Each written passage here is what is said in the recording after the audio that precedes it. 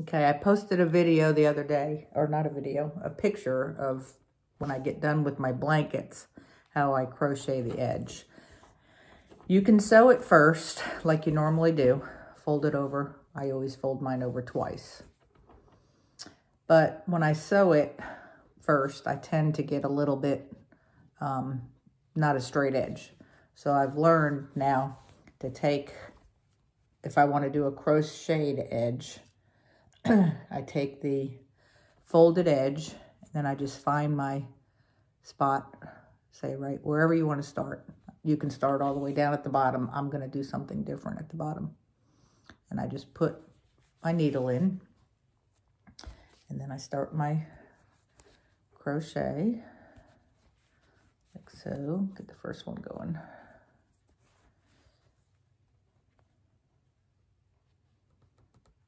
It's not cooperating for me this morning.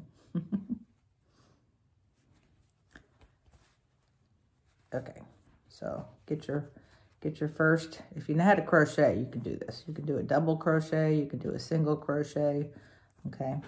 Now you've got this same line you're gonna follow right there.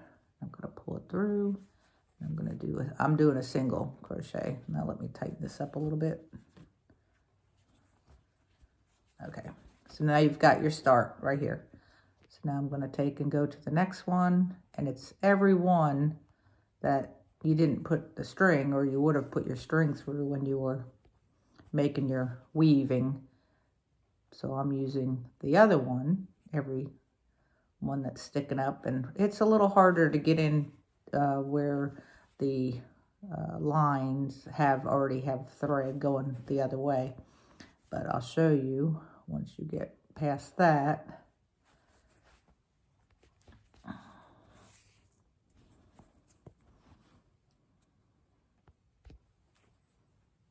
It's so quiet in my house today. All I hear is the cuckoo clock clicking or doing whatever it's doing. Okay, so once you get past that, it goes a little faster because you don't have the other threads to worry about. But if you can see, I'm following the same line. And to me, it just works out easier to do this.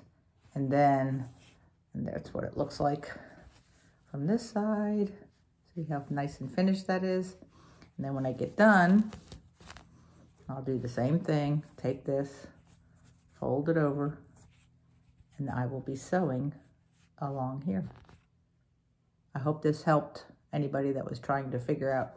And if you know how to crochet, it makes a beautiful end on the blankets. Have a good day.